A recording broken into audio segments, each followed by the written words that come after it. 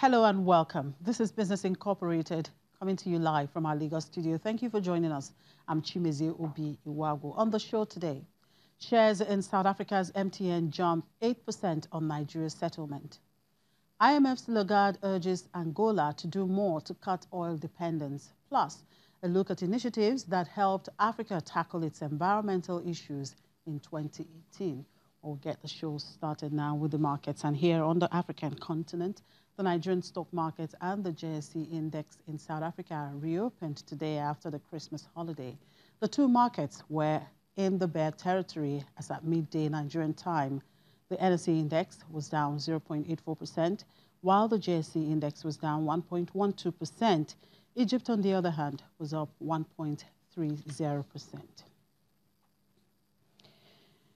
And in the Middle East, Saudi Arabia and most other major Gulf stock markets rose at intraday, buoyed by the sharp rebound on Wall Street overnight and Brent oil's recovery from below $50 a barrel. Saudi Arabia's index rose 0.70%, with all 14 petrochemical stocks rising. Saudi Basic Industries increased 0.4%. The Dubai index was up 0.03%, with developer Emma Properties climbing 2.6% and Damac Properties increasing 4.1%. Qatar's index rose 0.63%, with the United Development adding 3.1% in heavy trade. Abu Dhabi's index was up 0.29%, with First Abu Dhabi Bank, the largest lender in the United Arab Emirates, dropping 1.0%. Well, in Europe, markets were flat in morning trade after U.S. stocks saw their best performance in almost a decade on Wednesday. Well, let's welcome Ulrich Barth back after the Christmas holiday. Hello, Ulrich. A Merry Christmas to you and welcome back after the long holiday. I hope you did enjoy the holiday. Thank you. It's great to be back. It was a long holiday. I was glad for that, and it was great. But it's great to be back as well. Right. Good to have you back. Well, many global markets are reopened today after the Christmas holiday. Is there a contagion of the U.S. and Japanese markets rebounding European trading day? And what are the likelihood of sustaining the momentum? There's not any likelihood at all in Europe. There's a market or two that are up, but most markets are down. And here in Germany especially, hard hit. And if you look over my shoulder at the DAX behind me, when I look at it, it reminds me kind of a ski jumping ramp. That's a big television watching sport at this time of year. The major tournament, the major series of competitions is going to get going this week, and there it goes down and then whoosh, it goes up. But at the moment, people are not counting on the fact when it goes down like this, 2% at the moment for the DAX, that it's going to go up tomorrow. There's almost zero chance of a post-Christmas rally. One trader told me here. The main bone of contention is having to digest that back and forth in the United States after the U.S. President Donald Trump tweeted against the Fed, then thinking out loud, can he fire it at all? And the Treasury Secretary weighing in, and people wondering whether the Treasury Secretary Mnuchin might be on his way out because of that.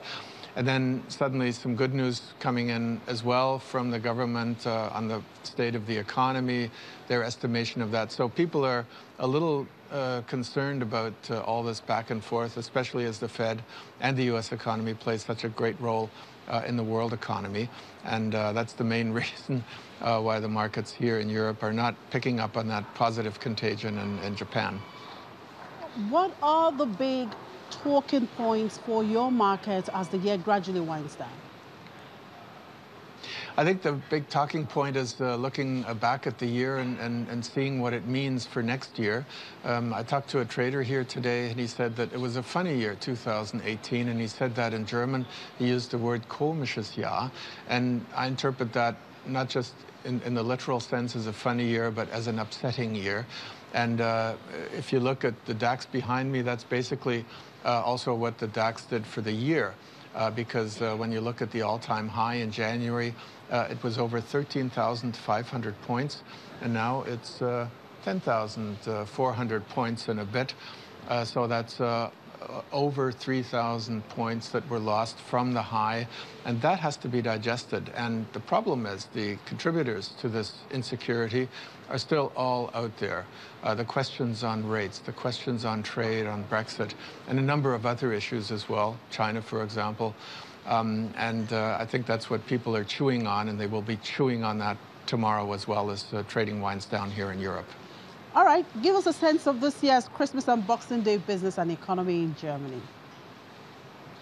Christmas shopping was very buoyant. The retailers who send out a message at Christmas Eve were very pleased with the consumers coming in and shopping. And when you look at their motivation and the kind of money they have in their pockets, German consumers are quite in a good way because we have record employment, a record number of people in jobs. Jobs that are paying Social Security, and jobs that are also seeing healthy income rises, tariff rises by the employers, and they have more money to spend. So that's good news. But from the point of the retailers, let's say, it's a mixed bag because, yes, the consumers are out there, but there's a heavy price competition in Germany as well as I think worldwide between traditional Main Street shopping mall stores and the online business, and that's really creating stiff competition with pressure on prices and margins. Well, thank you very much, Ulrich. Well, let's look forward for a better 2019. Thank you for your time.